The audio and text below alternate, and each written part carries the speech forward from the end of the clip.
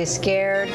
Tomorrow is, of course, Halloween, and if you're looking to get the adrenaline rush of a haunted house, there are a few additional things to consider this year. Our Clayton Sandell has the spooky story.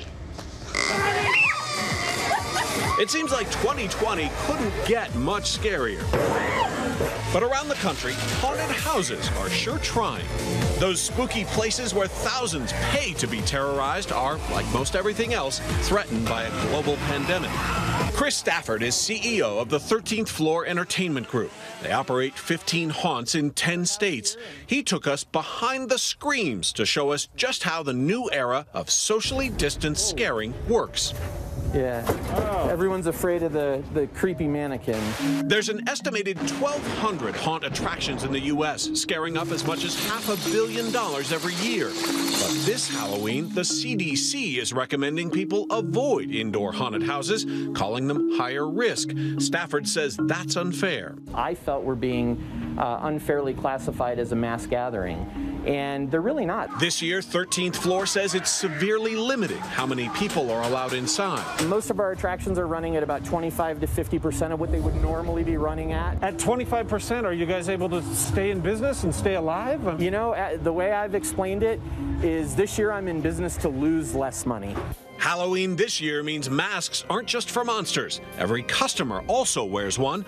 Zombie actor Alexis Cooper wears two. I prepare by, getting the PPE mask on, making sure it fits properly underneath it. Then she's off to makeup. There's no touch makeup, so all of the makeup that we do is airbrush. Artists never have to come in contact with the employee or the actor.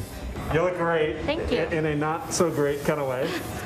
Is it hard to be scary with the mask and everything? It's not hard. I think when you get used to wearing the mask after a while, you wear it every day anyways. The actors are no longer allowed to scream like they used to, which of course can spread dangerous droplets. So customer walks up, they get it right about here, and then you pop out, yeah? So this year, Cooper now triggers a very loud sound effect.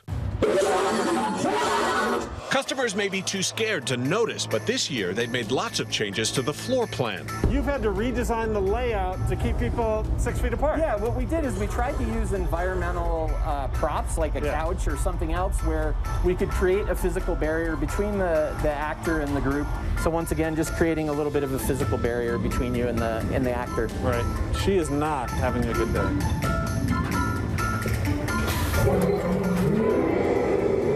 Normally you're going through the haunted house, there's a lot of different things that are hanging in your face that you have to push through. Yeah. We've taken all the props that would normally be hanging inside the walkway, moved them to the outside of the walkway so the customers don't have to come into contact with anything. Do you think it's any less scary this year?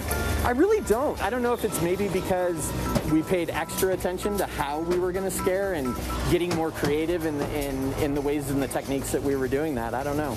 They're also using fewer live actors. Instead, more characters appear on screens. Bloody Mary, Bloody Mary, Bloody Mary.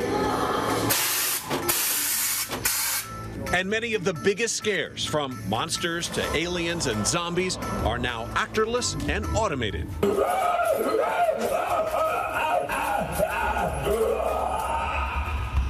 Okay. Should have brought a change of pants. Stafford's other haunted houses this year have transformed into socially distanced drive-ins. This one, called City of the Dead, is themed as a horror film festival gone wrong. And when the lights suddenly go off, creepy freaks emerge from the fog, surrounding drivers who have no escape. People who say Halloween must go on are snapping up tickets. Any concerns about coming out in the age of COVID to a haunted house?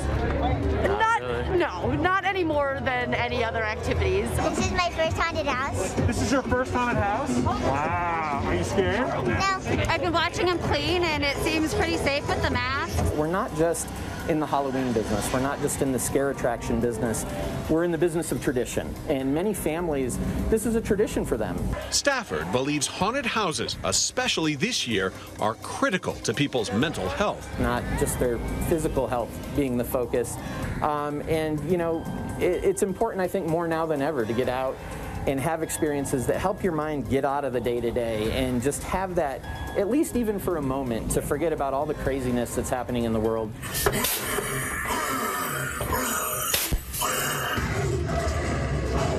Clayton Sandell, ABC News Live, Denver. Hi, everyone. George Stephanopoulos here. Thanks for checking out the ABC News YouTube channel. If you'd like to get more videos, show highlights, and watch live event coverage, click on the right over here to subscribe to our channel. And don't forget to download the ABC News app for breaking news alerts. Thanks for watching.